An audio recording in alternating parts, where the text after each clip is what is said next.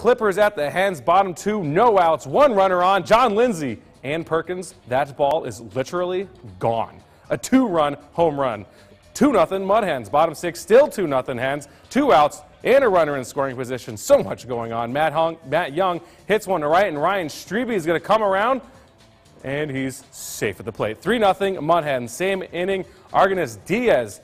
He's at the dish, and he smacks the ball the opposite way through the hole to right field. Young trots on home, making it 4-0 Mud Hens. Mud Hens' offense is exploding after they got demolished last night. Bottom 8 now Hens up 4-1. Lindsey back at it again. Another 2-run shot, this time to deep center field. The Mud Hens go on to win 6-1. So